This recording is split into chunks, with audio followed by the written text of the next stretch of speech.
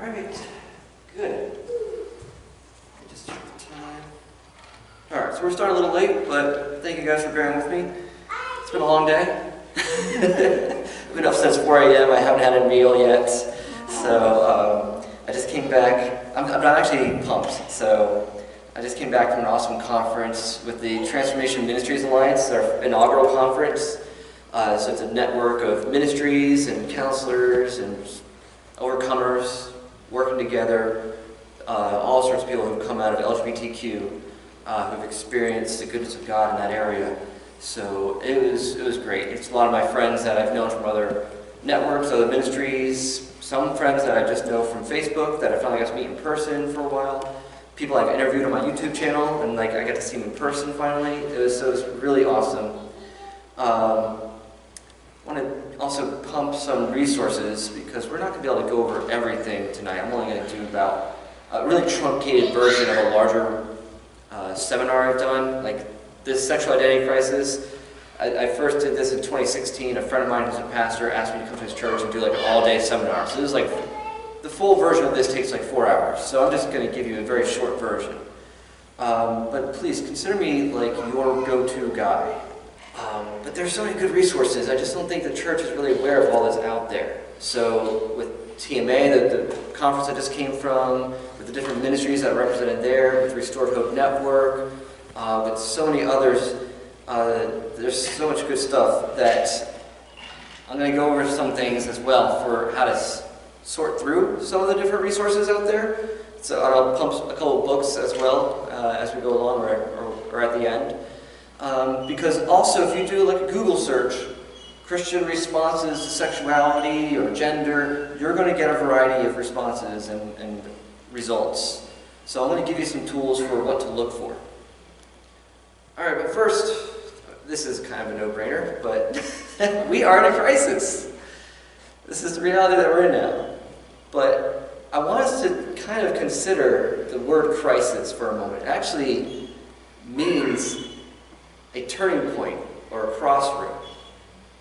And it can actually mean an opportunity. We look at crisis as always being a negative.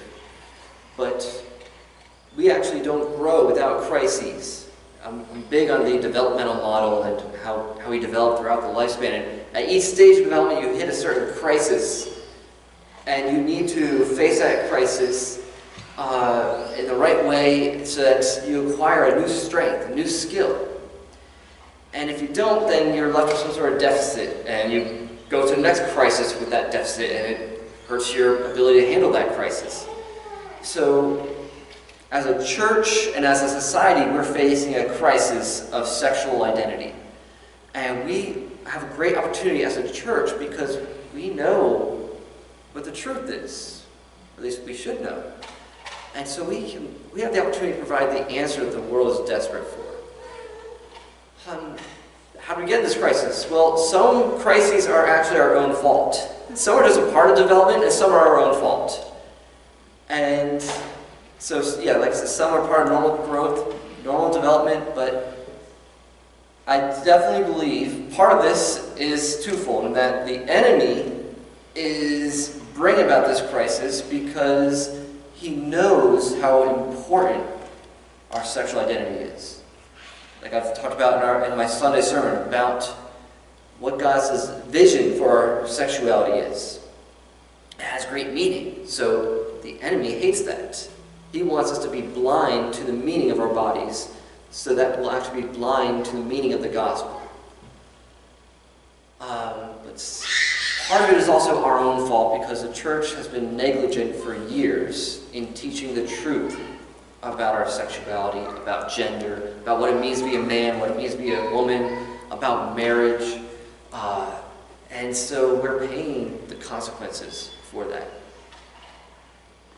So what's at stake? There's several things that are at stake in this crisis. The authority of Scripture is probably the top thing that's at stake. In the church, everything's being questioned about, did God really say? Is this really the truth? Can we really know this? Well, did the biblical authors really think that? Or, no, you'll hear things from these revisionist theologians who will say that, no, we have a high view of Scripture, but the biblical authors, they don't understand sexuality the way we do these days. As if God is ignorant. So he didn't know, oh, I know I should probably teach them something that they're going to need to know later. And he left out how to figure out LGBT stuff. No, it's all in there. There's no reason to think that Scripture doesn't provide everything we need to know about this in the most basic sense. So like I said as well, what's at stake is also the integrity of the gospel and the church because of the meaning of our bodies, the meaning of our sexuality. Also religious liberty. Big case right now, there's a landmark case going on in Malta. Who knows where Malta is? Over in the Mediterranean. It's in the Mediterranean. One of the earliest Christian nations. Think about it. Paul, on his way to Rome, shipwrecked in Malta and evangelized them for the gospel. So one of the earliest Christian nations. And a friend of mine, Matthew Grech, you know, it's funny how different countries have their own version of American shows, or actually it might have been a British show at first. So, X Factor Malta. Alright, so there was X Factor, the singing competition in Malta. This is back in 2017, I think. Well, earlier, so he was going to be a performer. He's a Christian music artist, and he was a minister, and he's also an ex-gay. And he had lived a homosexual life, but he came to repentance, and he was auditioning for X Factor Malta. However, the time that he auditioned, Malta had passed a conversion therapy ban, meaning that you cannot preach that homosexuality is a sin and that you can change from it. And in the pre-audition interview, he shared about his testimony. And just that television station airing his testimony got the television station in hot water and almost got legal action against him. So that was a few years ago. They've since bolstered their conversion therapy ban even more, so that just anything that seems to promote the possibility of change would be considered conversion therapy. Just sharing your testimony is now conversion therapy. So he was interviewed on an online news station. So you have to go search for it. You have to look up the interview. It's not like it was broadcast on national TV there. It was an online interview. And he was sharing his testimony. And some activists heard it and called the police on him. So he is being tried. It's the first time, because there's several nations that right now that have these conversion therapy bans. Canada, France, a bunch of others. He's the first one who's actually being tried for it now. So a couple weeks ago was he had a hearing back in February, and then he had his second hearing a couple weeks ago, and now he's got another one coming up sometime mid-July. Who knows how long this is going to take? Is he in jail? No, he's not in prison yet. But it could be, if he gets convicted, it'll be 5 months in prison, or I think, what is it, 20,000 euros fine? Other countries have even worse punishments. So, yeah. Does he live in Malta? Yeah. So, landmark case. What does that mean? It means what's at stake is our ability to share your own testimony. If you come from an LGBT background, just you sharing how God has delivered you, saved you, even if it's just to the point of you repenting, that you could be punished for that. You could be persecuted for it. It limits our ability to share the goodness of what God has done in your life. It impacts people like me, the rights of counselors and clients. There's several, like 20-something states and different cities and municipalities in the U.S. Starting in 2012 with California, they passed so-called conversion therapy bans. They used to call it SOCI, Sexual Orientation Change Efforts. But then they realized, well, we don't want to just ban therapy for sexual orientation. We want to ban therapy for gender identity. So let's just call it all conversion therapy. And they make a point in their bans that they make an exception well, it's not conversion therapy if you're doing puberty blockers or hormone replacement therapy to change your body to match your mentality of what your gender is. That's, if anything should be considered conversion therapy, it's that. But they put a clause in there, always make that very clear. That's not what we mean. We mean helping people align their thoughts with their actual body. That's conversion therapy. Does it make any sense to you? So now they're all called conversion therapy bans. And most of them, though, they're all for children. There aren't any yet for adults. However, I hesitate to even say this because I'm so public with what I do, but I know every time I speak and I do a video, I am risking career suicide. Because at the end of Governor Wolf's term, like right before he finished up his final term, he made an executive order banning conversion therapy across the board. There's ways he worded it where it's like, well, only if you're using insurance. That's one of the reasons why I don't take insurance at my counseling practice. And also, they made an exception if you're using neutral approaches. Using what approach? Neutral approaches. What does that mean? I checked with my old lawyers, and they're like, it's a gray area. Because I'm like, well, what I do is neutral. I don't impose anything on my clients. I don't preach at them. I don't tell them what they should think. They come to me with their own goals, and we don't even address sexuality in as direct a manner as they. The world has this very skewed idea about what goes on in the counseling office. It's insane. But I'll get into that more as we go on. So yeah, it's impacting the rights of clients to get the therapy and the counseling that they really need to get the help that they want, their own goals. Most of the church sat on their hands when these bans started coming out because they just affected licensed counselors. And most of the church were like, well, they wanted to distance themselves. They basically treat us like pariahs. And so you heard a lot of people like Al Mohler say, well, we don't do reparative therapy. We just do biblical counseling. It's like, don't you realize they're going to come after you next? And they are. Because now in Canada, they passed Bill C-4 last year, or the year before, where it doesn't matter if you're a licensed counselor. It's anyone. Victoria, Australia, if you just pray for someone struggling with their sexuality or gender identity, that's considered conversion therapy and is punishable. It's a criminal offense. So it was just a matter of time. There's always their goal to go after pastors as well, not just licensed therapists. So it affects the right of every citizen. And above all, like we're getting to here, our souls are at stake. People are being trapped in a confusion, in sin, and being told there's no way out. You're not allowed out.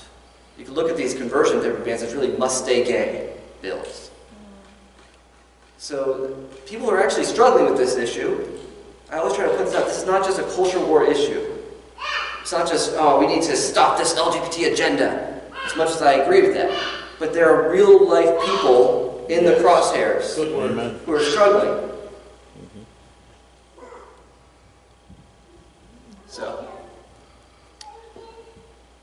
So what got us to this place?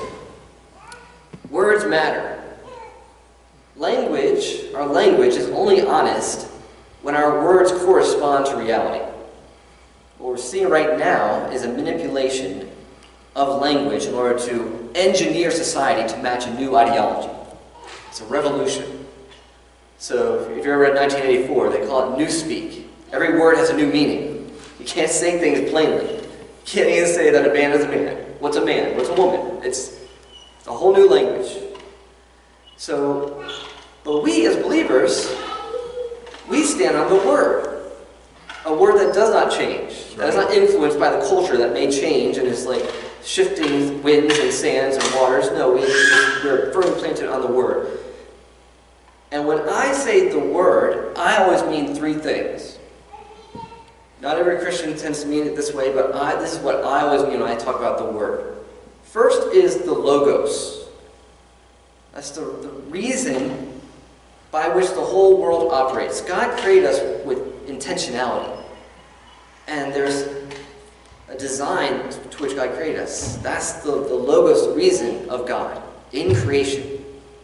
So basically that means that general revelation is possible. We can look at creation and see the truth that God wanted to reveal just by the way He created us.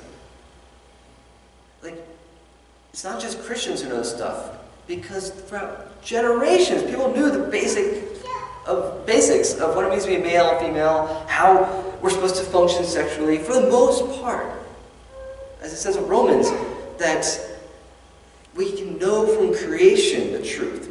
You have to actively suppress it, your knowledge of truth. So the Logos, that's the way by which God created everything. It's a reason, it's a logic to it. And we also mean the Word of God, Scripture. But also the Word, the Logos made flesh, Jesus Christ. So when I talk about the Word, I mean those three things. God, His general revelation, but also His special revelation. And there's two versions of God's special revelation.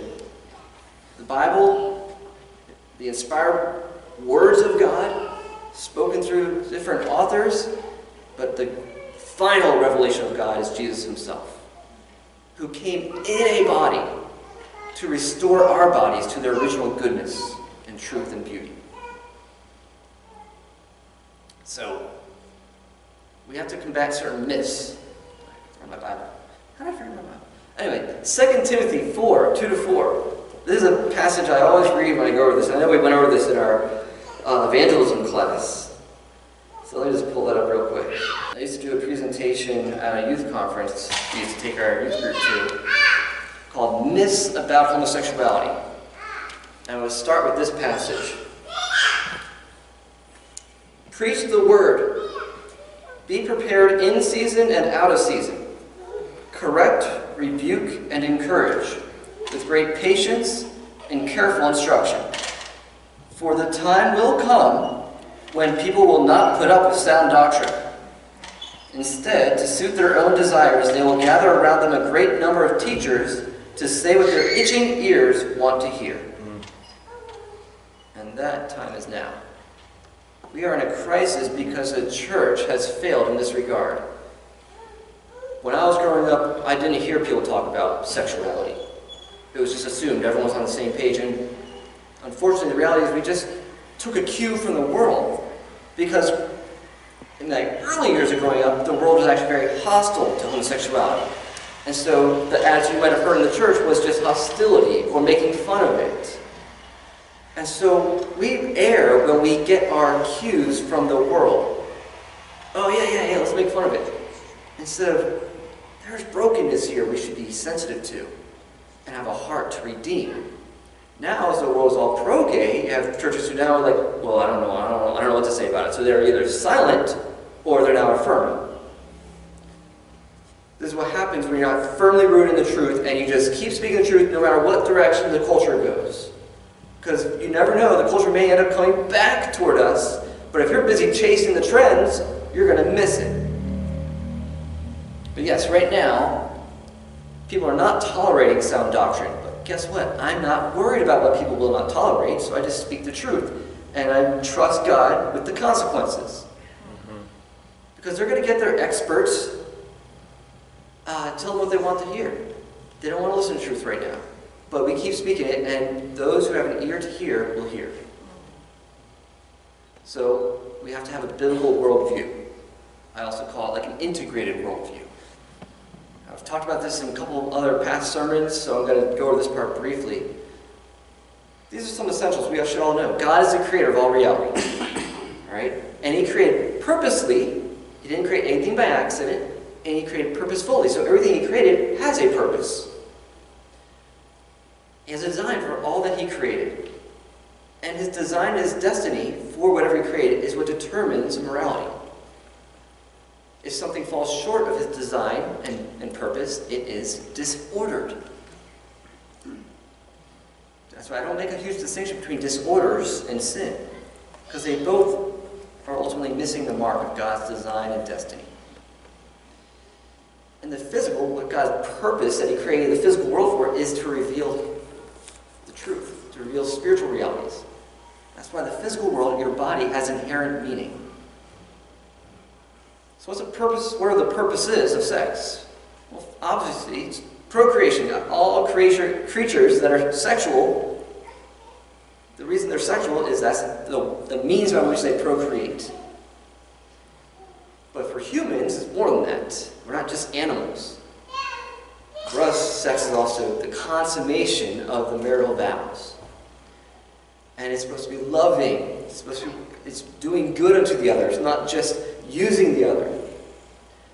But God also made it pleasurable. But the pleasure is a consequence of the others, of that consummation, of the love.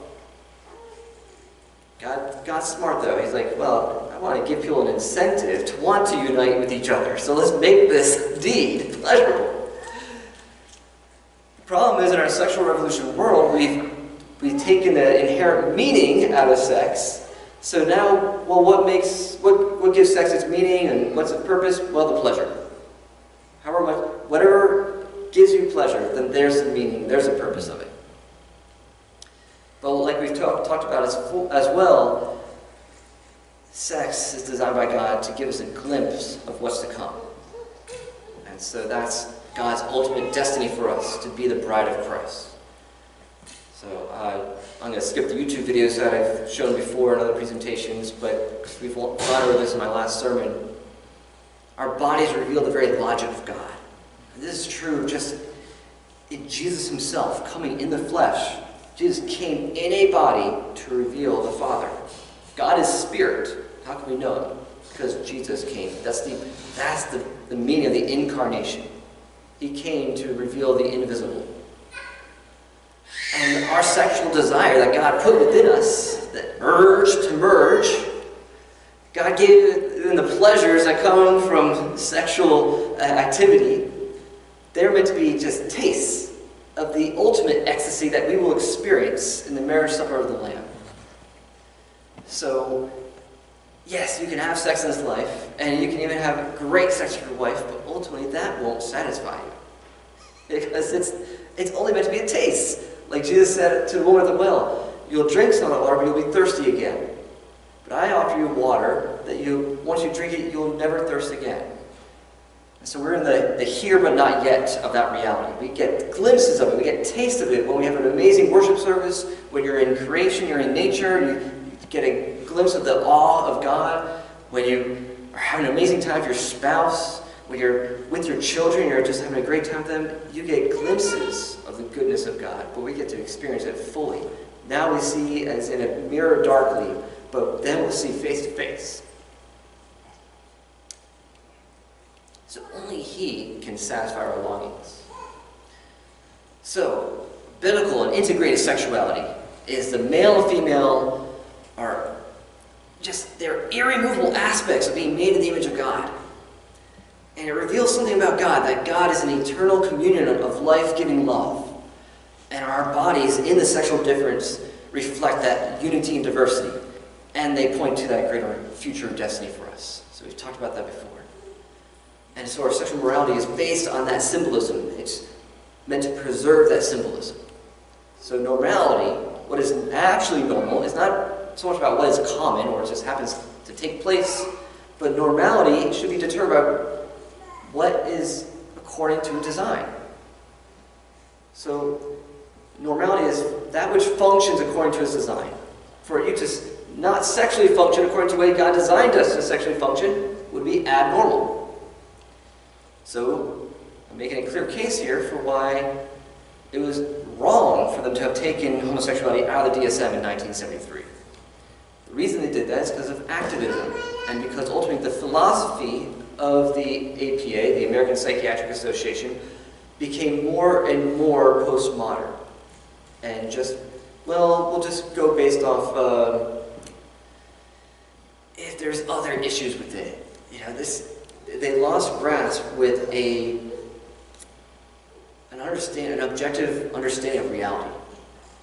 That there's a way that humans are meant to function. So it's whatever the consensus is. But we have a call for normative sexuality. And just the very word normative, that's a huge trigger word these days. All right? Everything right now is about deconstructing norms. That's the mission of the deconstructionists, the social justice ideologues, the woke movement.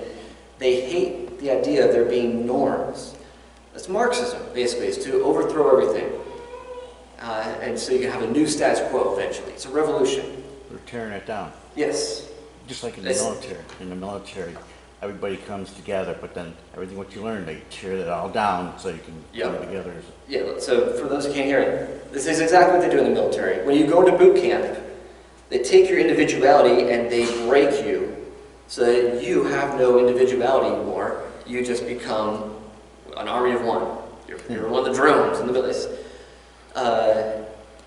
So you can be reshaped to whatever the mentality is of that system. Well, that's what we're seeing now. That's why it's in your schools. People will want to know, why are they teaching this in schools? Because once gay marriage passed, then why are we making a distinction between gay marriage and male-female marriage? It's all the same now. In fact, you shouldn't even call it gay marriage. It should just be called marriage.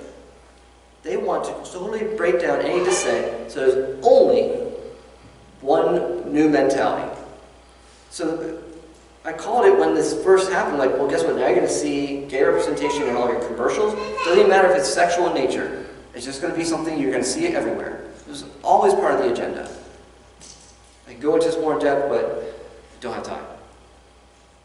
So normative sexuality, the idea I'm even using the word normative means that our sexuality actually has a standard, a purpose. People hate that. Normative sexuality means that man and women in a free, full, and faithful one-flesh union that is open to life. That's the way God meant for our sexuality to be expressed. So that means He also ordained a process for us to reach that norm. It doesn't just happen. This sometimes brings a little bit of relief to guys I'm working with same-sex attraction. When I explain that actually heterosexuality, or the opposite-sex attractions, is an achievement. It doesn't just happen. There's actually prerequisites for people to get to that place where they have attractions to the opposite sex. We just assume it. Oh, it's just natural. Well, that's because the world is duped you into thinking there's different categories of people. Straight people and gay people. And straight people develop attractions to the opposite sex. Gay people are always going to be attracted to the same sex. Because just that's the way they're designed. That's just the way they are. But we're all, there is no gay straight. Those are all social constructs. There's only two sexual identities. And it's right there in Scripture. Male and female. And that's revealed to us by the design of the body. Well, that just tells us if you're male or female. That just reveals what gender you are. No, that also reveals what sexual orientation you have. Because if you look at the body, the male body and the sexual difference and the genitalia makes no sense by itself. So the body itself also reveals the way we're supposed to be oriented for union. It should be obvious to us, but because of all the propaganda, we don't realize it. But to develop the attractions, there needs to be certain things in place. So there's a normative process by which God had developed or ordained for that to happen. So some of those things for that normative process are natural, and some must be nurtured. Problem is, all of those aspects have been affected by the fall. Now, a good society promotes, and also a good church, of course, promotes and protects these norms and the development of these norms. We don't live in a good society. We don't even live in a society that is positively impacted by the church. The church has no influence on the society anymore. The society influences the church. But there was a time that we took for granted that most of our American culture was pretty much a Christianized culture. There were a lot of cultural Christians, and that's why we failed to teach this stuff, because we just assumed it's the way it would always be, until the 60s and the sexual revolution came around. Now, what leads to having sexual attractions, just in general? The idea of attraction means that you recognize the other as a good. That's just basically what it means to be attracted to someone. Now, that doesn't necessarily mean sexual attraction. I could be Like Jaden, I can be attracted to you in that I think you're pretty cool, and I love having a good conversation with you. So if I were to like in a group, I'm like, there's Jaden, let me go talk to Jaden. That's a same-sex attraction, but it's not a sexual same-sex attraction. It's not eroticized. That's the type of attraction that leads us to want to develop connection with people. What leads to sexual attraction is seeing the sexual difference of the other, or the sexual aspects or attributes of the other as a good for you. Okay?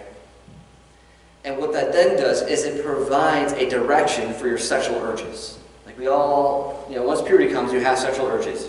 Some people have them earlier than official puberty, probably because they've been sexualized prematurely. But it's a general urge. Maybe we go through waves sometimes of horniness or whatever, but we have the sexual urges, but it's kind of needs a direction. So then we find someone that attracts us, and now I got a direction for my sexual urge. Beautiful wife. Okay? Now, normative attraction, the way God designed our attractions to work, it starts with being at a place where you are secure in your sexuality, or at least secure enough. I work with a lot of guys with no same-sex attraction. They have opposite-sex attractions, but they're not fully secure in their sexuality, not fully secure in their masculinity. Okay, so you don't have to be perfect to be good enough to get to that place where, okay, I'm good enough as a male, that I see that I have something to offer. But you need to be secure enough in your gendered body. It's an embodied experience. And you must see yourself as a good gift. That once you know that I'm secure in my masculinity, well, once you know what that really means, it means I have something to offer a woman. Myself, a whole gift of self. I desire to give of myself.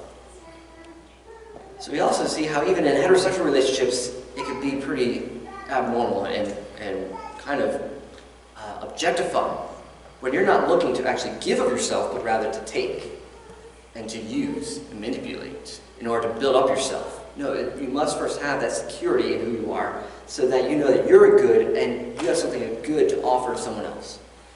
But then you must also see the other sex as a good, and then identify a particular person of the opposite sex that is a good for you, so that you can make the new one flesh union and you develop that together. That's the way God designed our attractions to work. So just think about that. You can think of, gosh, even us straight people, or heterosexual, we have all sorts of disordered attractions. I work with guys who are like, I'm like, dude, you are attracted to the wrong type of girls. Like, you keep going after these girls who just manipulate you and use you. And there's reasons for that. There's vulnerabilities, there's insecurities you got that we got to work through. All right? When I'm working with someone with same-sex attraction, it's the same deal, but it's at a deeper level. It goes back earlier in life. Identity. It's one of those words that fudge. It's a word I actually don't like using that much, because the world tells you that your identity is your thoughts, it's your self-concept. And even a lot of conservatives, they just go along with that. Yeah, there's sex, and then there's gender identity. And gender identity is how you view yourself. And the best thing you can probably do is throw that out. That is a terrible way to view identity. Your identity is not how you view yourself. And identity is reality. This is a book.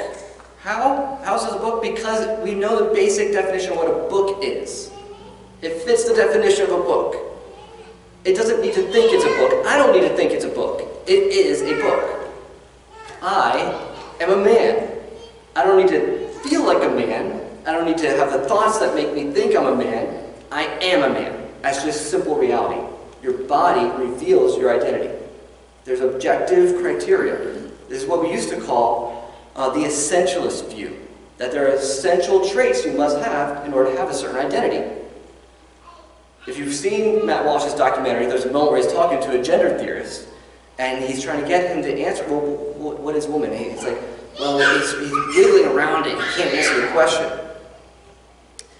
Because ultimately, he's coming from a social constructionist view, where identity is totally subjective to the person. It's whatever you think it is. There's no essential traits that you must have in order to have that identity. And that's completely false. We must reject that outright as Christians. All right. Look at the root words. Look at the etymology of identity. It comes from the Latin identitas. I don't even know if I'm pronouncing that right. But the root word for that is item, which means the same. The idea is that to have a certain identity, you must have the same essential traits as those in that group. There are essential traits that I need in order to be a male. And it's not how athletic I am, it's not how tall I am, it's do I have the male reproductive system. Simple as that. Biblically, identity is always something that's determined by your heritage, by how you're born, or is bestowed upon you by an authority figure. Like God may give a new identity to say, Jacob, you're now Israel. But it's never something you create for yourself. This idea that you can choose your own identity is a new and novel concept. So scriptural sexual identity, which is what I just went over, is male and female. Simple as that. In the beginning, God made them male and female. There's your sexual identities. And it's not just because the Bible says it, it's because nature shows it. It's the two of them are in concert together. Scripture, the general revelation and special revelation work together right there. If you look at the root meaning to the word gender, gen is to produce. And genus, we get from that same root word, we get all the words like generate, generation, generosity, genre. So it's about kind and type, but it's about reproducing of your own kind. So gender, I would just say, is synonymous with sex. Technically, if you go back in the past, it was just a literary term for, at least in English, we primarily use it as a literary term because most languages, aside from English, are gendered languages. You have masculine and feminine words. We don't tend to do that, but in the 50s, I think it was John Money, he wanted to make a distinction between sex and gender. Now, John Money was the first one at Johns Hopkins University who started experimenting on kids with gender reassignment surgeries or sex change surgeries. So he had to justify it somehow. So he said, well, there's sex, which is biological, but gender is something different. Gender is just the way you view yourself and how society treats you, based on the stereotypes of what a male is and what a female is. So he wanted to use a word to make a distinction between sex and gender. So he took the gender to do that. But I would say if we ever going to use the word gender at all, it should just simply be synonymous with sex. It's the simplest and it makes the most sense. So how do we determine gender? Well, same root word. If you understand it properly, gender means the manner by which one generates. And that's determined by your genitals. The male is the one that gives the seed to inseminate life. The female is the one that opens to receive that seed, to conceive new life, and to bear it. Now we do have some gender-based traits, or gender-based stereotypes. And a lot of times people just use gender as a shorthand for those things. I don't like doing that because then it gets people more confused. So they say, well, gender means being masculine. And what's masculine about? Well, masculinity is about whatever is culturally stereotypical for men. Like being athletic, liking rough and tumble play, being tough, and being stoic, not very emotional. That's gender. And being female means liking pink and liking listening to pop music and liking flowers and frilly things. That's the female gender. And when we make that synonymous with sex itself, those gender-based stereotypes, that gets people, especially kids, really confused. Because what you're doing now in school is if you get someone who is what we used to call gender non-conforming, or you could also just say gender atypical, that their presentation, the things that they're interested in, the activities they do, the style that they have, just is not typical of the rest of their gender, we then say, well, that must mean you're actually the opposite sex. And these kids were so impressionable, well, I guess that makes sense because I'm having a hard time fitting with the other girls. Because I'm not into all the things they do, and I don't know how to connect with them, and I seem to like all the things that boys like. Well, we used to call that a tomboy, and everyone understood that she was still a girl, and she was going to develop into a regular girl eventually. She just liked hanging out with boys and doing fun stuff outdoors like boys do. But now, no, because you're into stereotypical things that boys are into, that makes you a boy. So we get ourselves in a lot of trouble when we take this idea of gender and we broaden it to more than just the reality of your body. So God has a design for us to get us to his norms. Alright? First is your body has to actually provide the necessary sex characteristics. And they emerge at the appropriate stages. Then, at birth, and actually before birth, the baby is bonding with mom. So during pregnancy, the baby is bonding, but definitely afterwards, it's like God's not an idiot. He made it so one of our neurotransmitters, one of our hormones that we emit is oxytocin, where when you're when you're nursing and having sex, there's two main ways. You release this chemical, moms do, and it helps you bond with your baby. And in sex, it helps you bond with a partner. We're not meant, like everyone says, no, monogamy isn't natural. That's actually not true. God gave us things in our bodies to actually bind us together. So don't buy what the world says. It says that monogamy is not natural to us. No. So attachment is important. That gives us your basic sense of identity, the basic sense of being a person.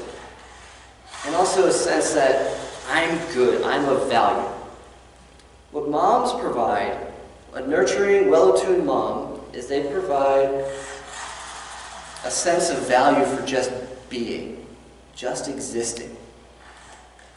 I often joke around that moms could love a serial killer. Like this, a well-tuned mom just makes your kid feel like, I can always go to mom. She will always be there for me. But also gives you a first sense that other people can be trusted. Others can be good. What dad provides is separation and individuation. And that comes at particular stages. Boys need that to start happening earlier than girls. So for boys, from age 3 to 5, they need to start the process of disidentifying with mom, at least enough, and bonding with dad so that they realize, oh, I'm a boy, because around age 3, or actually around 2, kids start becoming curious about gender. They can tell there's a difference between men and women. And they need to know which one are they. And so they need a male role model that helps them see, you're actually going to grow up into me, into someone like me, and becomes a model for them. And for that to happen, the father or the father figure needs to be what we call salient. He needs to be one that the child wants to emulate. And for boys, the salient father has to be perceived, at least, by the child as strong, capable, powerful, and benevolent. He's good-natured, he's good-hearted, fun as well. Some of my clients, they struggle because their dad never did fun stuff with them. He was good-natured, he provided for them, and he was strong, but he didn't play games, he didn't wrestle with them, he didn't know how to joke around with them. So that was one thing that contributed for them in some ways. And so the same-sex family members must all be like that. The dad becomes gateway into the world of men. So if you got brothers for the boy and same-sex peers, this is a continuing process of identifying more and more. Because we have a basic need, all of us, for same-sex attachment, affection, acceptance, approval, affiliation. And if those aren't met, then we crave them to a strong degree. And then the members of your family and your community who are the opposite sex, they represent the goodness of the opposite sex, the gender difference. And so when you have a good bond with even people of the opposite sex, then that gives you a model for, I want to bond with them later, But you have to go through that stage of first identifying with your own sex. Also, it's important or necessary for your parents to model healthy pairing and mutuality, that they have a good relationship. That you see that it's actually a good thing for a man and woman to be together. I want that one day. And so by your toddler years, you need to have that basic sense of your gender identity. What that does is as you continue in that gender identity security, then by puberty, you get a rush of sex hormones, so now you're interested in the sex that you are not. You're so secure in your masculinity, and you're one of the boys, you're one of the guys. So when puberty comes, you're like, I got what I need from you dudes. I want to bond with her.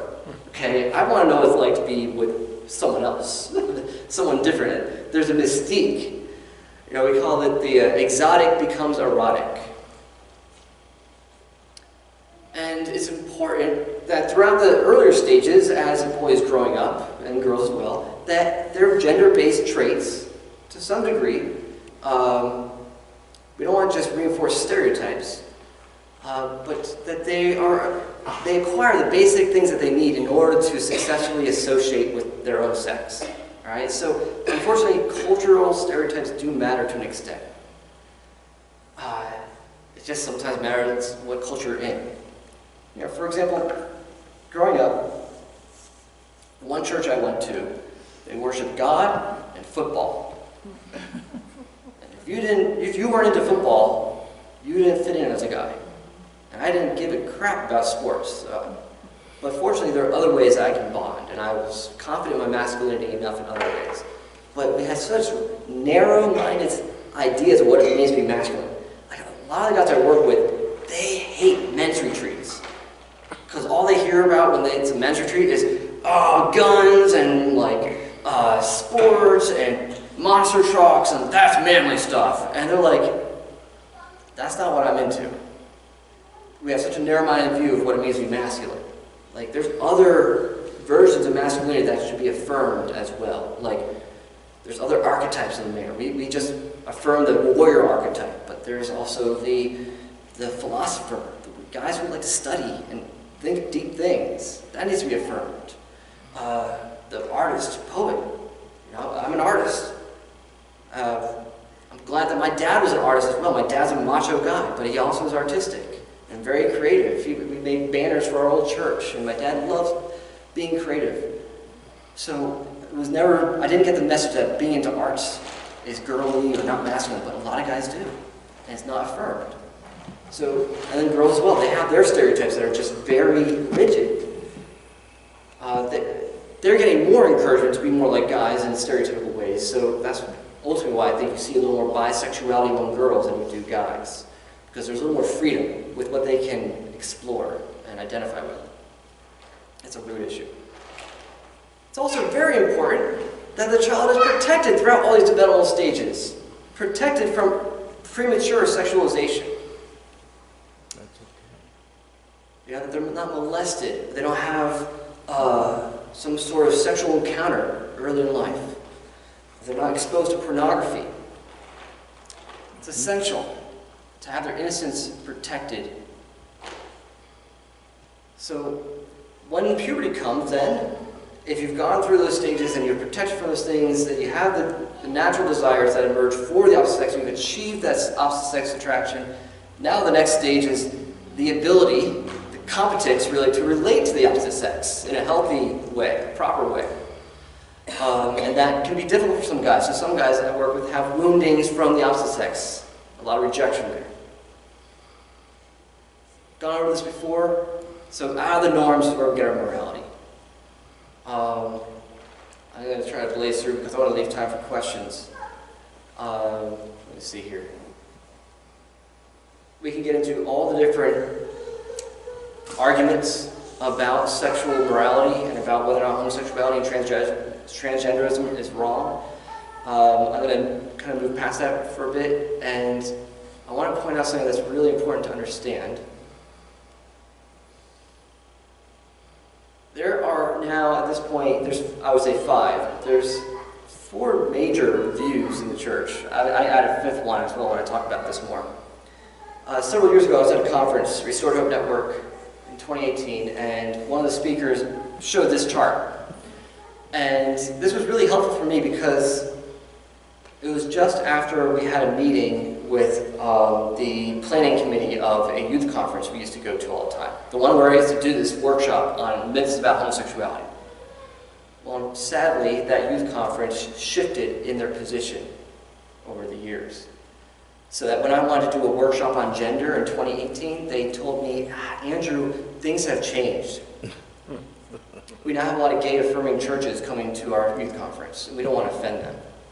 Before, they invited me to speak about homosexuality, back in 2010, 11, and 12.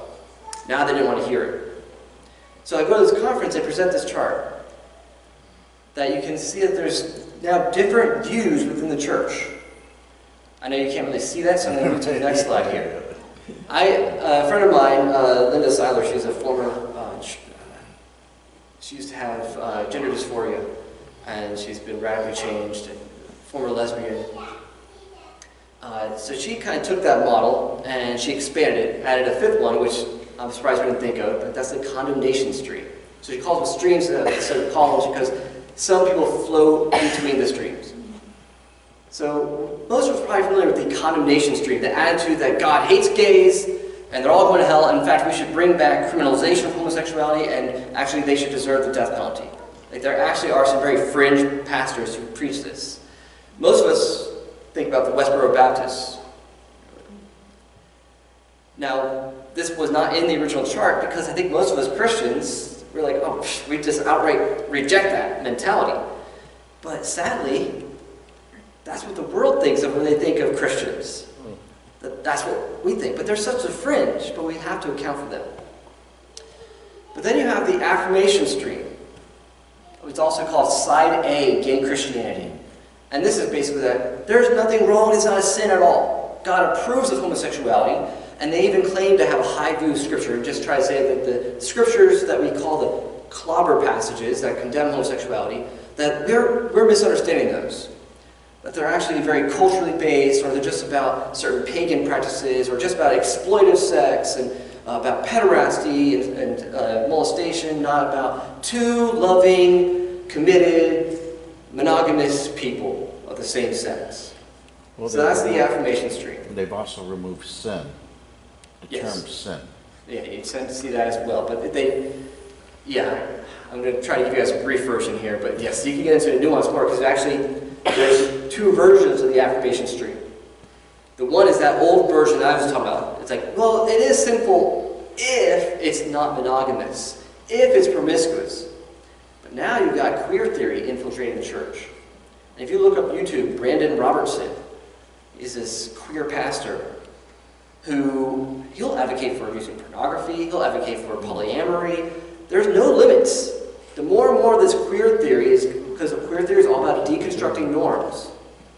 So eventually, it's going to overtake the rest of the affirmation stream and it's going to keep creeping into the church more and more. So you can't say anything is a sin. So then we got this accommodation stream, which is called Side B gay Christianity. And what they say is that, well, no, people are they're just gay or trans. You know, they just are LGBTQ, or they'll say they're SSA, but they'll use SSA not to refer to their experience or something that they have, but rather something that they are. What's SSA? Same-sex attraction. Sorry, shorthand for something I use all the time. Same-sex attraction, usually referring to same-sex sexual attraction. And so they would basically agree with all the same terminology that the world uses, but they just say, but we still agree with the Bible that marriage is only meant to be between a man and woman. Okay? So they only condone sex between a husband and a wife. But they'll just say that you are gay, though. You just are. So what does that leave for pastoral care? Well, it means you just have to be celibate for life, by default. Because that's just what you are.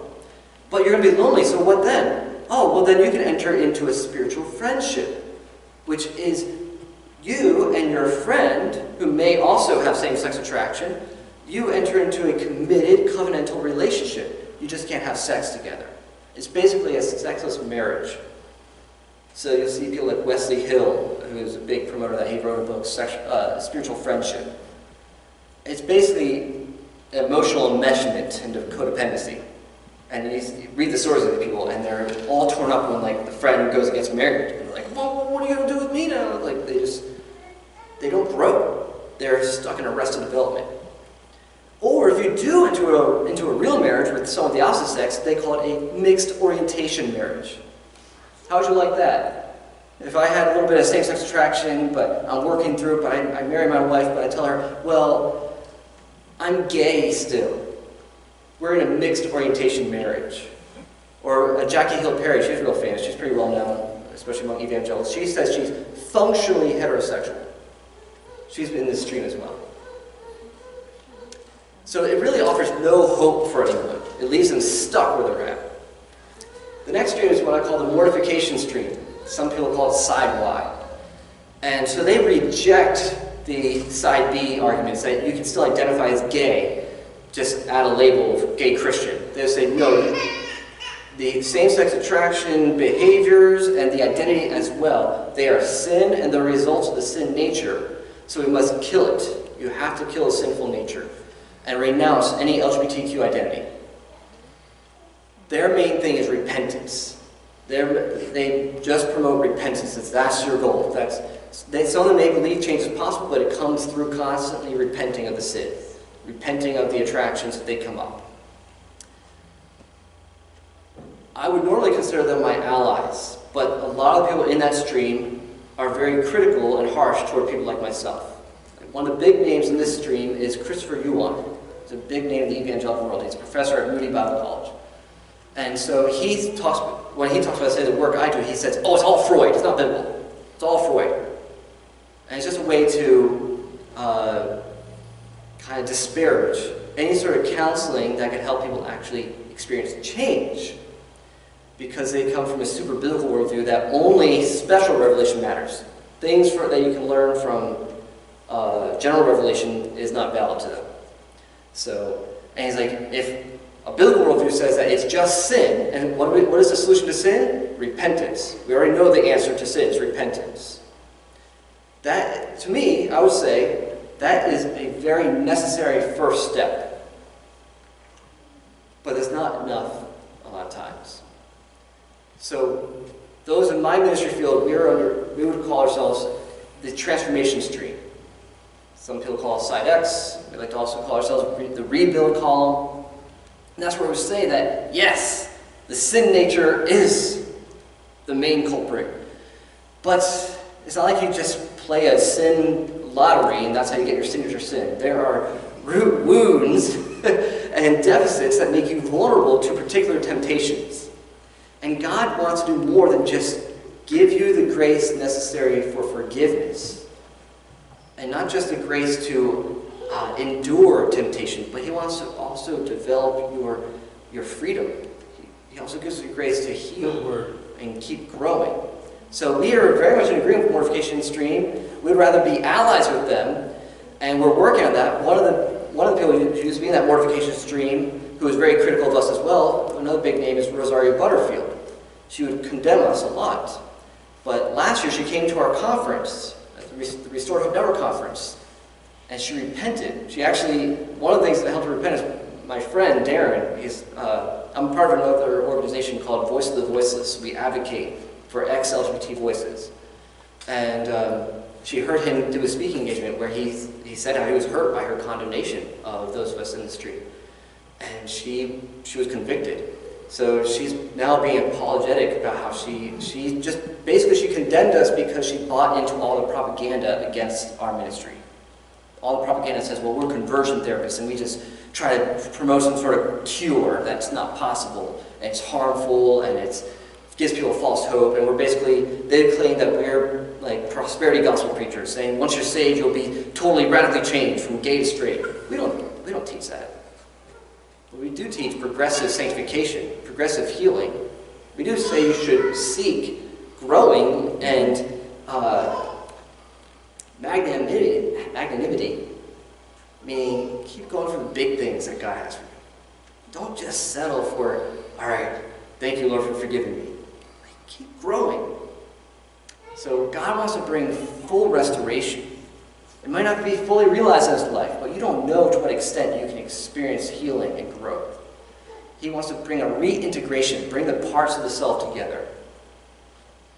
Through repentance, but also through emotional and relational healing.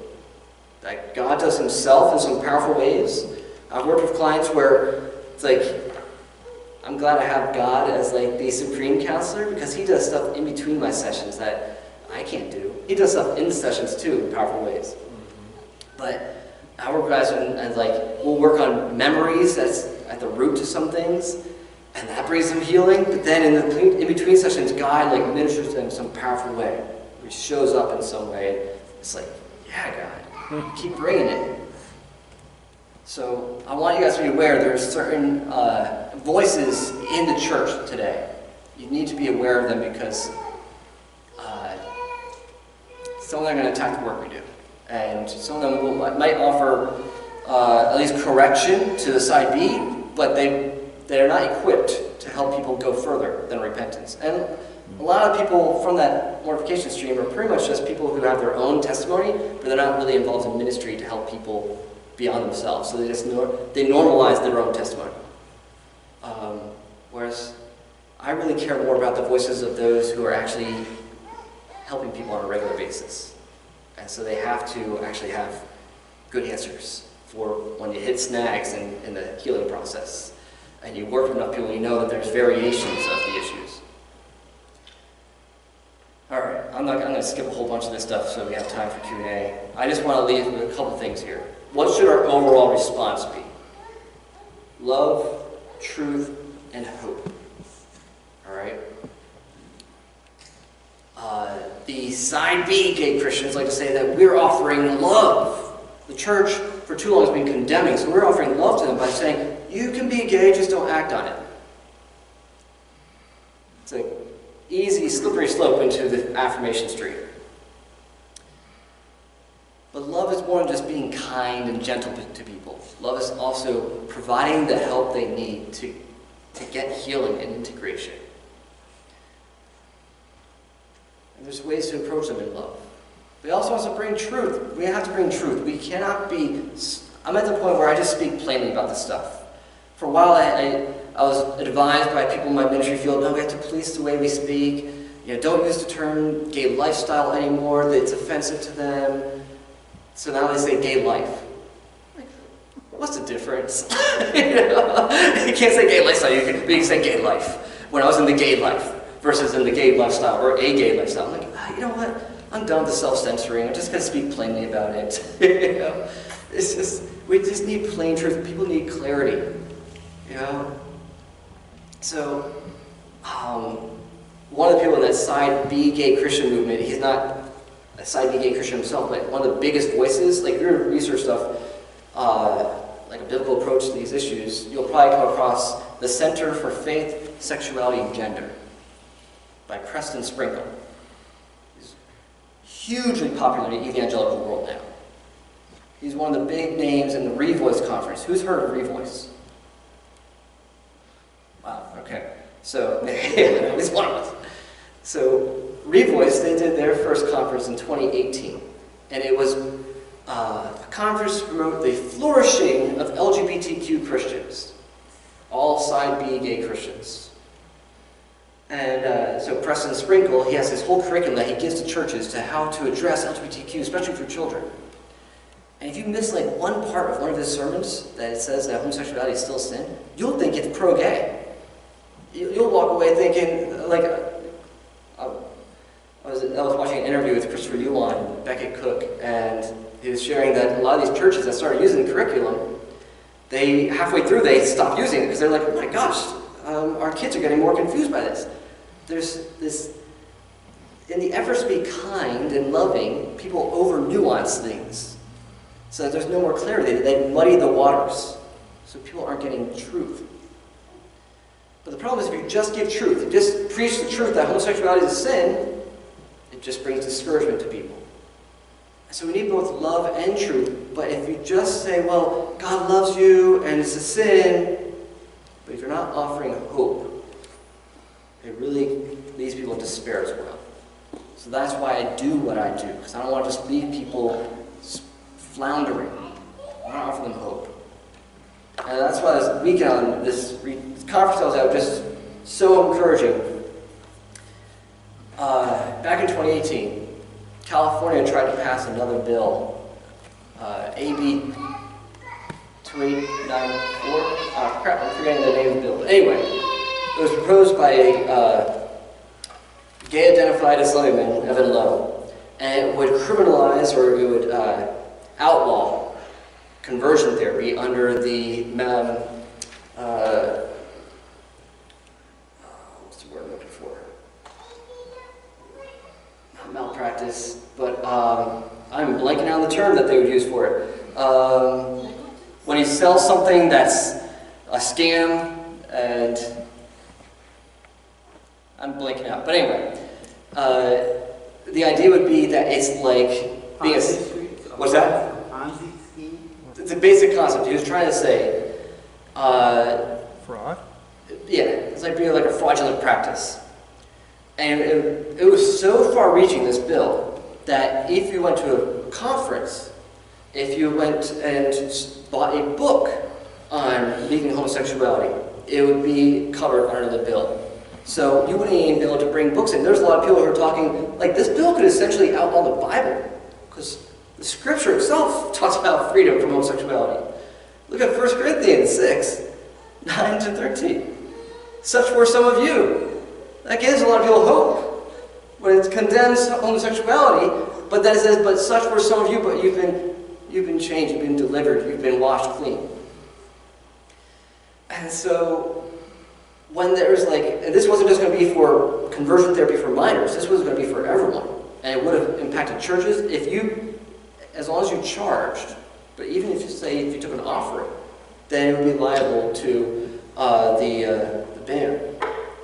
And so that got people riled up. So a lot of my friends in this field, they all went to the legislature and they gave their testimony. And they compiled a lot of their testimonies into a book. This was started the Change movement. You got testimony after testimony here.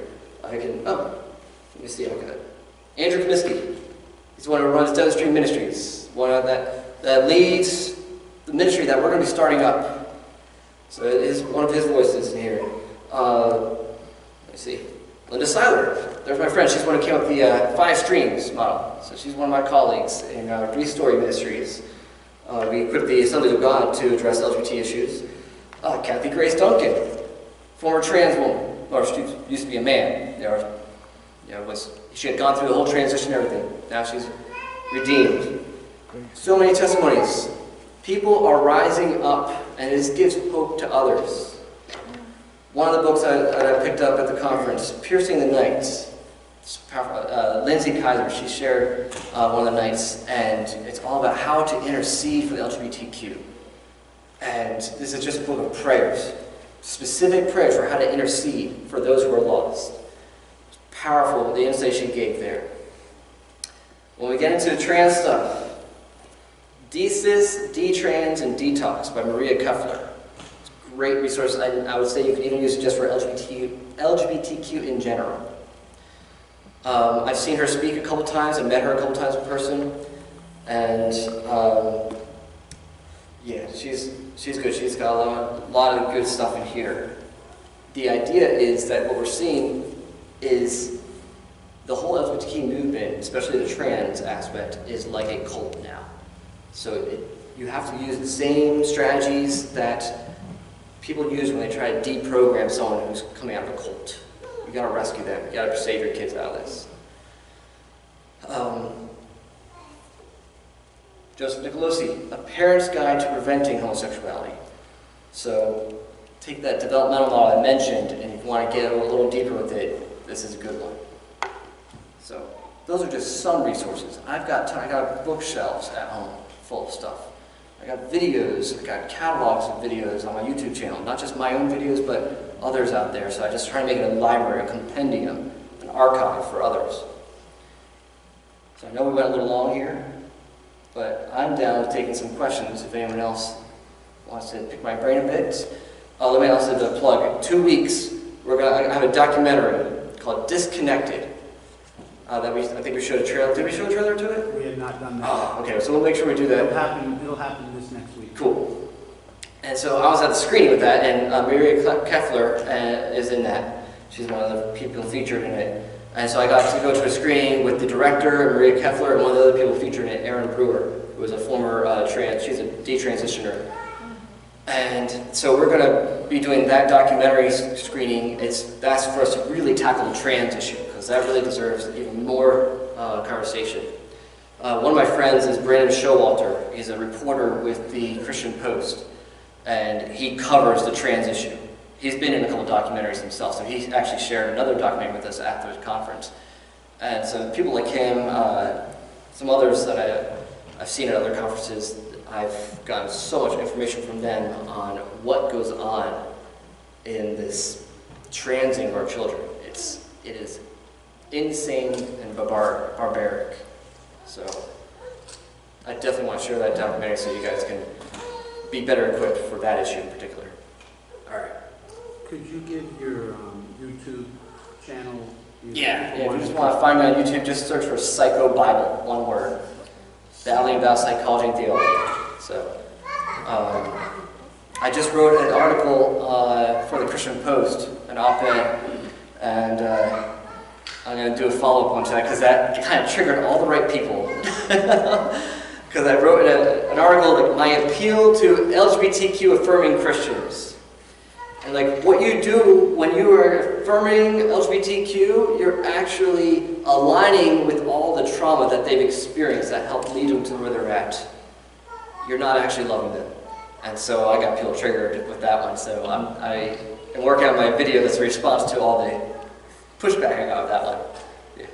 Dealing with what you just said, one of your first points of dealing with somebody from the community of LGBT was to not say anything negative concerning the gay.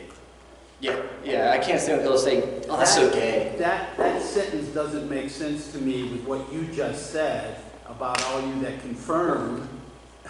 If you're not speaking negative, then you're confirming. And I realize I've got the black and white in my mind there, but I struggle with how to make a distinction between the two. When it's used as a derogatory term, just like using fag, queer as like an insult. Mind you, I used to do a lot of speaking to youth, so that's actually part of what I would tell the teens, because it's very popular among teens, or at least it used to be. It's not really politically correct anymore. But if something was weird or kind of gross or lame, you would say, that's gay. And even though I'm not gay affirmative, to say that, and someone who's struggling with their sexuality, maybe they don't even identify as gay, but they have the same sex attractions, they still hear that as an attack on them. And it gives them the message, this is not safe for me here. I think about, there was a time I was at a men's retreat, like a men's rally at my old church. It was with our old fellowship. And the leader of our entire fellowship gets on stage and he starts going on a rant. He's like, God hates feminism, and God hates abortion, and God hates homosexuality, and if you are one, you better get delivered because God hates what it's doing to you. And I'm like, I'm cringing. Because I'm thinking, if I was one of the guys in my group that I'm running, all I would hear is that God hates me. Or at least hear that this is not safe for me to reveal this is a sin that I struggle with, or a weakness I struggle with. Nope, this is not a safe place for me. So there are ways of speaking about it. Like, I don't even use the terms gay, straight, but rather same-sex attraction. Or gay identified, if someone is identifying as gay, or they have that gay label on themselves. I try to just be very plain about it. This is something I've personally had to work on. I'm the dude who would make gay jokes. When I first started working in this field, I'm like, God, you're calling me into this? I can't stand working with these guys. My wife, when we were in college, when we were still just dating, she's in the music department, and she had all these friends who clearly were dealing with same-sex attraction. And it was those people that God told me to start ministering to. And And some of them were super flamboyant and very effeminate, and it would get under my skin. And God had to work on my heart to love them. And I had to work on not making gay jokes, not acting like, mimicking them, but to see them for who they really are. To see the brokenness, to see the real man that's in there. And that's a powerful moment in my sessions when I work with a guy and we come to a realization, I affirm him as a man, and I tell him, no man is more man than you. That's one of the most powerful things I can hear. I think about one of my clients. He was telling me a story about, near the end of our session, he was sharing a story about this guy who called him some sort of derogatory term about gays. And I'm like, it was something not derogatory about gays, but more like, you're a girl. He's French. He's a guy I see, he's in France. So it's like whatever term in French that would be like, oh, you're a girl, you're a sissy or something. And I'm like, what? That's bullcrap. You're a man. The next time I saw him, the next week, he told me he cried so hard after our session because that was the first time anyone ever affirmed him as a man. And he's in his mid to late 20s. First time anyone affirmed him as a man. And I was just saying it like, yeah, of course you are. And it's just, man, that meant so much to him. So yeah, I had to learn to have a sensitive heart for these guys and bond with them. And the more I worked with them, the more I was like, when I ran that group at Valley Forge for years, it was more and more where I was like, there's so many things I have in common with you guys. It just didn't lead to same-sex attraction for me. But yeah, I had to develop a heart. Yeah, you had a question. On the other screen, the Love, Truth, and Hope, the second screen, right. On the bottom one, help a friend dealing with this issue. Oh no, that's not it. But anyway, it was it was almost like go ahead and dig down into the pain and hurt and wounds. Now, you've had some concerns as a professional about us non-professionals saying, well... I wasn't always a therapist. I started off as a friend. I started off as just a regular guy. Okay. Accountability partner to guys who are struggling with these issues. Wow. And most of them have a hard time finding other guys that they can talk to and that they can be open with. You don't have to be a professional therapist to work. In fact, sometimes it's better if you're not. Because when I'm working with a guy and I'm affirming them, and then I ask them, how does it feel to hear me say that? There'll be a part of them that says, yeah, but you're just saying that because you're my therapist. I'm paying you to say that. Even though I'm like, I've been doing this longer as a volunteer than as a paid therapist. I did this stuff for years on a voluntary basis. But there's a degree to which now I'm getting paid, they're paying me to work with them. It discounts it to a degree. It means so much more for them when a regular guy, just a friend, is willing to work with them, come alongside them, hear their story, be curious about, what? Tell me more about this. Where did it start for you? How can I help you? How can I better understand this? And you're not grossed out by them, and you're not turned off, you're not worried about them being attracted to you. But you're like, let me give you a hug, man. Some of them are so affection deprived. They need to know that they're not a different category of man. They need that in community. That's the biggest thing they need is community. You're wanting to start up at the end of August the not cleansing streets. Cross current. Cross current. And that's one of the biggest emphasis that can happen inside that issue that he's wanting to do during those times together. And I use the term stirring the darkness. You asked about, or should we be getting them to go to a place that's difficult for them? You need to know what to do with that, so get trained with it. But you need to let them stir the darkness so Holy Spirit can cleanse it and reach it out and pull it out and take the lies out. And if you don't ever go there, they're not going to get totally set free. And his transformation concept that he had up on the screen requires that to happen to be really transformed. Yeah. And so that stirring the darkness, that's the term I use, is very important. Yeah, and to work really in depth with this stuff, yeah, it does require some training. But sometimes just having someone at your side To hear. is so vital. My next video coming out, I just have to finish editing it, but I make this point about the two blind men who were begging for Jesus. And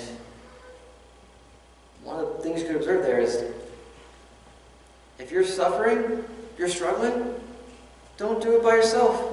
Have a buddy, even if the only thing that other person can do is cry out to Jesus with you. It still makes a big difference because Jesus is your ultimate answer. He's going to come in somehow. So, I just want to empower people and just know that God has a call on you. If there is someone in your life who is struggling in this area in any way, you don't have to be a professional therapist to still be used by God in a powerful way. I just have two questions, actually. One is, do you find in your counseling or whatever that most of the people that have same-sex attraction issues are because they've been molested sometime in their past, or is that not necessarily true? That It is kind of... Just a minute. I couldn't hear the question. Okay, yeah, good point. So the question is, how frequent is it for guys with same-sex attraction to have a history of being molested in their past? There's a lot of data that about half of guys with same-sex attraction have some sort of early sexual experience. It's not always considered abuse because of the way they're groomed.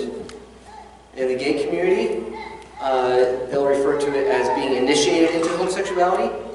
Like I had sex with an older guy, and they don't think it's molestation. Until really they start doing the recovery, they realize that was molestation. So the number is probably higher, but that's very frequent. But I want to also combat the myth that that's all the cases. I've worked with plenty of guys who never were molested, and they developed same-sex attraction. But I would say, at least with the clients I've worked with, at least a third. And the molestation might not always be from an adult, but maybe like an older teen. So that's another thing that makes it hard for them to recognize as molestation, because it's someone who's like just a little bit older than them. Maybe it's an older cousin. Maybe it's a friend. Maybe they're the same age, but that friend was sexualized somehow and experimented on them, and it had a certain impact on them. So I worked with some guys where they were the one who initiated. So I've seen a variety, that's for sure. Because the other question I have has to do with the trans community and the use of the pronoun.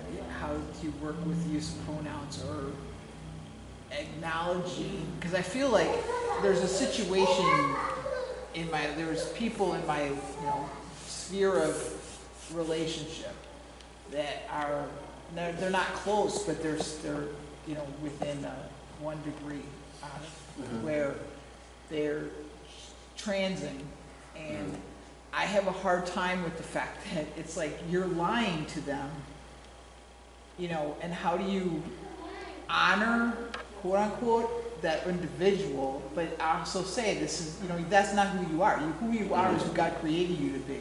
Yeah. And how do you walk this road of, like, not lying? Because if if it's a girl and you're saying it's a boy, that's not true. The truth is God made her a girl, or vice versa. And so what is your, how do you? Yeah, so the question is how to navigate pronouns. If someone is not identifying as their true sex, I also don't like to say biological sex, because that makes there can be biological sex and some other sex. No, there's just sex. That's what you are. But the world keeps dividing things and getting us more and more confused. So, how do we navigate that when someone has some other self-concept or label for themselves, and therefore they come up with other preferred pronouns they want other people to use when they're talking about them? This is another thing that's interesting. Pronouns aren't used when you're talking to someone, but when you're talking about them. So it's really compelled speech, really requiring you to think about them and talk about them in a certain way. when you're not present. So it's a lot of control. It's really a way to engineer society to affirm this lie. So yeah, you are lying when you're using pronouns. When you know, like, if I never knew the person, if they were already sort of transitioned, I couldn't tell. Some people might pass, and I didn't know. I'm like, I'm not sinning because I didn't realize they passed. But once I find out, then I correct that. Now,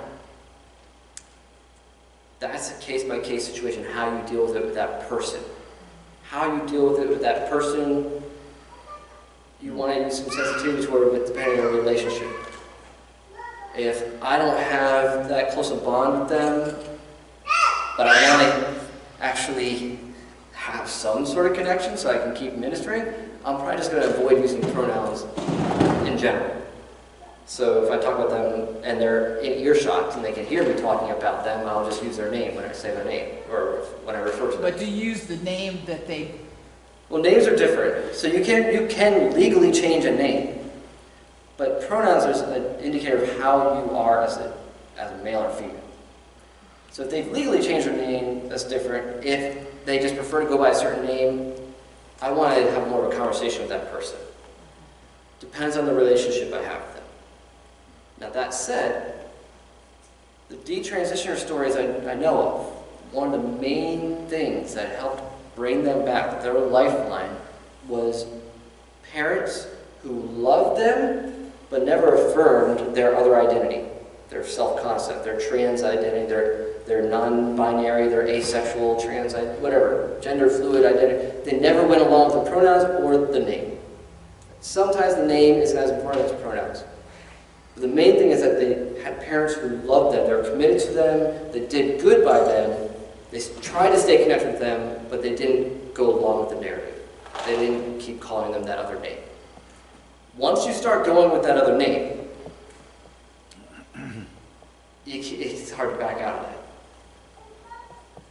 And when that person eventually desists or detransitions, they don't want to go back to the people who affirm their trans identity. Because they're like, you all lied to me. You went along with this false narrative. I can't trust you anymore. Who are they going to go to? The parent that they hated because they didn't go along with it, but they were still loving to them. So as long as you can preserve that relationship so it's still loving, it's still kind and gentle, if you preserve that while still holding that line to truth, you're being the lifeline to that child. When they're ready to repent, they'll know they can trust you because you didn't lie to them. You cared about them enough to offend them. But you didn't do it to offend them. That's the important thing. That's every case I know of. It was one of the lifelines was a parent who still stuck it with them as much as they could. A lot of times the child will reject them, but that's their choice. But if you're just an acquaintance, then it's... I wouldn't go along with the pronouns in general. I just would probably be careful if I say them when they're in earshot. So, and look, the reality is, because a lot of this is going to come up in work, right?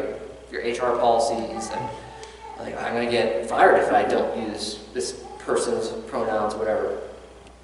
Maybe we need that.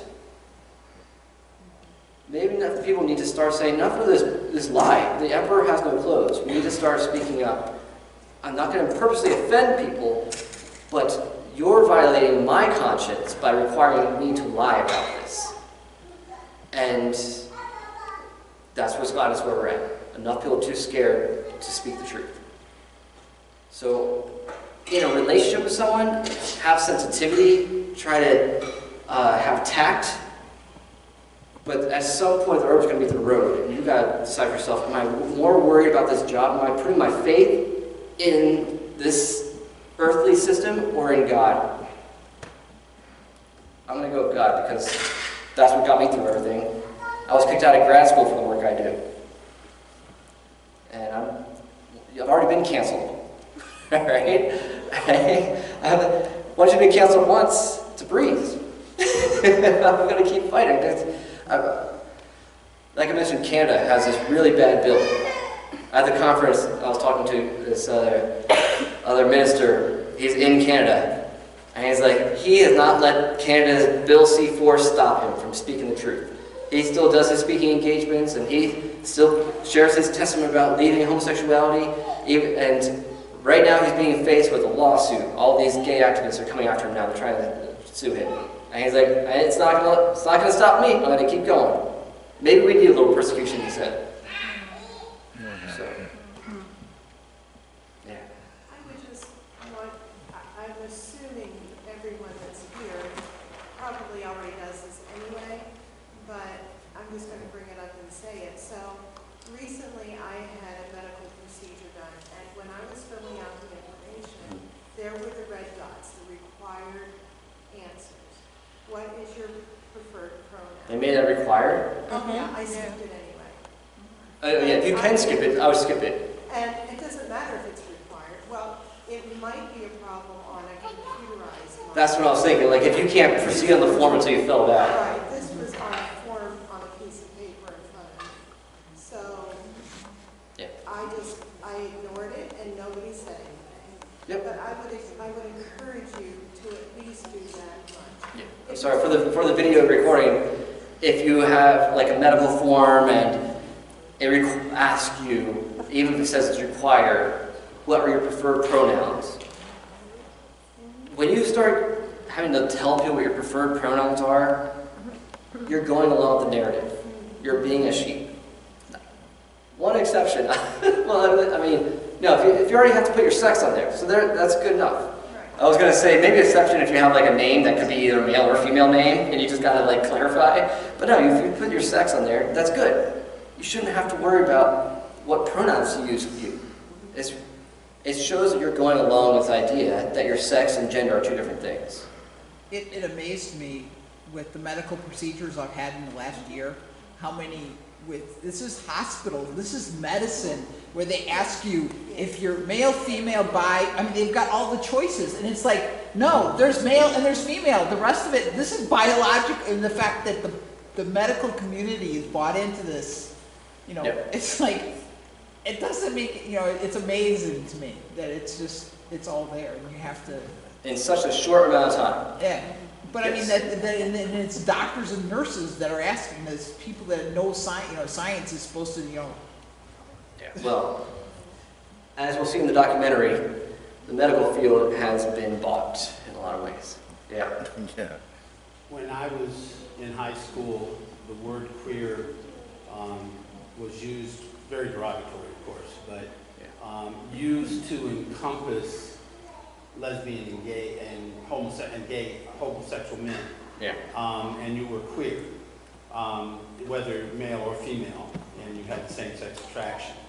I do not comprehend queer as it's used in today's culture. So the change of the usage of the word queer, it goes back to the Marxist agenda right now, to deconstruct everything. So they have reappropriated the term for themselves. Sort of like how you see black people, they're allowed to use the N-word, but no one else can.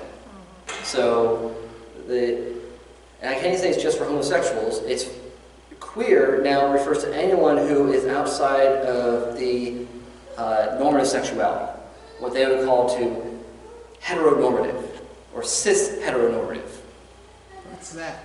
So cis is another made-up word, or prefix, to refer to identifying based on your actual sex. Right, I understand that, but Queer would be anyone who is in the LGBTQ plus spectrum. So it's just a term in general for anything that is not someone who is comfortable in their body as a male or female, or someone who has some degree of attraction to the same sex, or any little, what they're doing now with identity is any little idiosyncrasy in your sexual proclivities or thinking or your feelings becomes justification for a whole new sexual identity. And so they'll say all of that is queer. Now, this is part of a larger agenda to deconstruct our norms. So they actually use queer as a verb as well. We are queering society. We are queering our norms to make, because queer means to make something weird, to make it different. That's what their agenda is, to make what is understood as the norms, to make the norms no more. They don't want any more sexual norms. That's the ultimate goal. Ultimately, this is the Antichrist agenda. God has a created order that Satan hates. So, you got to cause a revolution. So you have to undo the norms that are already there, so you can now have a new norm. This is why LGBTQ is basically the new state religion. And if you don't go along with it, you're in trouble. So, yeah. Therefore, I speak out in public at different points in time. If I drop the Q out of LGBT and only use LGBT, is that being derogatory? I mean, the queer is for all that in there, but you've already stated, so why repeat it? Yeah, I mean, at this point, if you just say LGBT, that's sufficient. Most people know what you're talking about. You don't have to add the Q. You don't have to add the plus sign. If you want to be real technical, it's LGBTQ, Q, IA, 2SP. It just keeps going on and on. AA. And I could spout them all off to you, but it's sort of like, it's endless. Sort of like pi, 3.14, right? It's, like I said, every little idiosyncrasy of your sexual proclivities. The thing is, all right, so for years, only about 3% at most of the population was LGBT or had same-sex attraction. That's what 10%. All right. Now we were always told that it was 10%. How many remember hearing the lie that 10% of the population is gay? 10%, yeah. Well, at least the activists would always promote that. Now that was based off Alfred Kinsey's really shoddy and reprehensible research, which was all done with prison inmates and sex offenders, and his own barbaric research. He would do disgusting things to children and babies and infants, all right, to try to prove that people are sexual at birth. So he's like, well, 10% of the time they're responding homosexually, they're acting homosexual. So 10% of the population is gay, all right? And the gay rights activists use that. Why? That's part of their justification for getting homosexuality removed from the DSM, the Diagnostic and Statistic Manual that the APA uses for mental disorders.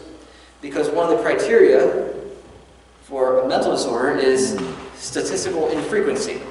If something is not very common, then it could be used as justification for it being a disorder. But 10%, that's pretty common. It can't be abnormal if it's that frequent. So they really want to push that lie. But what they've been doing with all the propaganda is they're actually fulfilling that lie and then some. So what is the population? Do they have that? In general, now it is about 10% because of Gen Z. Okay. Millennials, more like 5%.